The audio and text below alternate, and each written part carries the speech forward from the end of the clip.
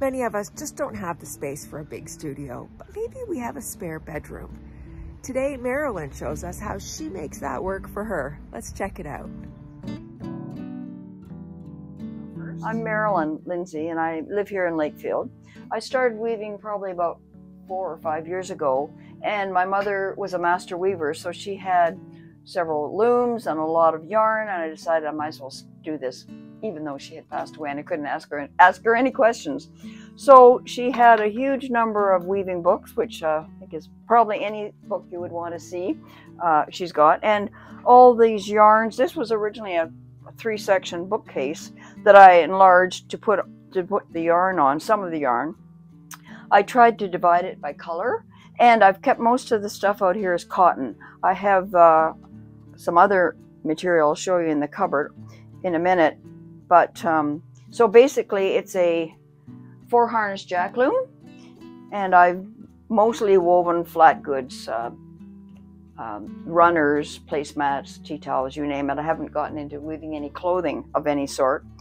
It's got a nice exposure because it's a southern window, so even in the winter time I get great light in here. Maybe not for photography, but it's still.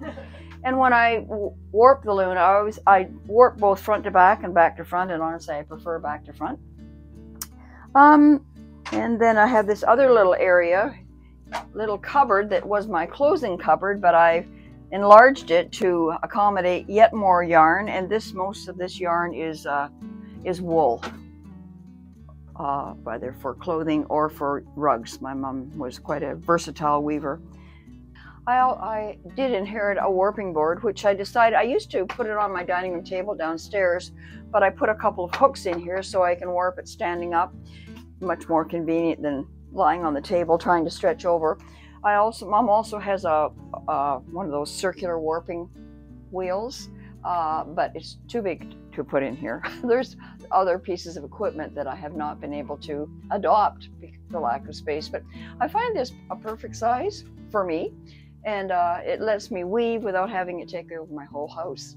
So how did you learn to weave?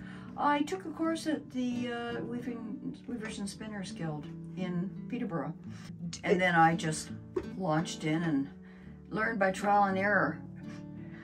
What is your favorite thing to weave? Well, at the moment it's still flat goods. I did weave my sister a runner for her outdoor table last year, and she was so excited with it. I wish the rest of my family felt similarly, but I'd like to.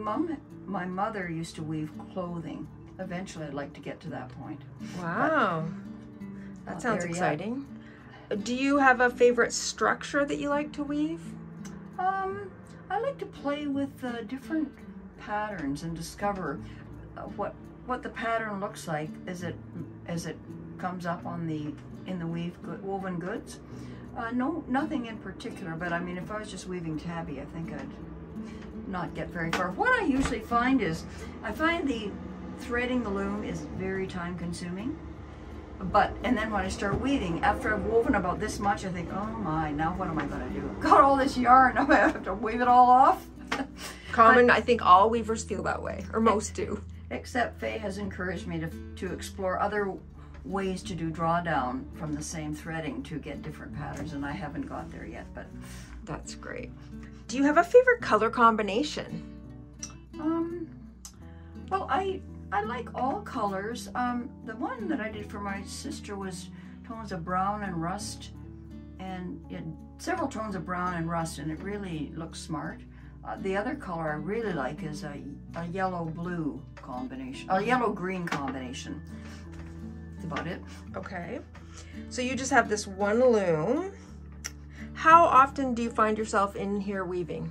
Well, summer and winter is quite different. In the winter, I would probably be, if I get it threaded up, I'd be in here every evening for a little bit. In the summer, I've got so many other things to do outside, and if I'm in here once every couple of weeks, it would be amazing. But in the winter, to me, weaving is a winter kind of, off-season kind of activity. Do you have any other fiber art related hobbies that you do? Oh, well, I do rug hooking. I knit, of course, everybody knits. I do basketry. I'm doing some finger weaving. I'm presently teaching myself to backstrap weave, If you liked today's video, please be sure to check out this one or this one. See you there.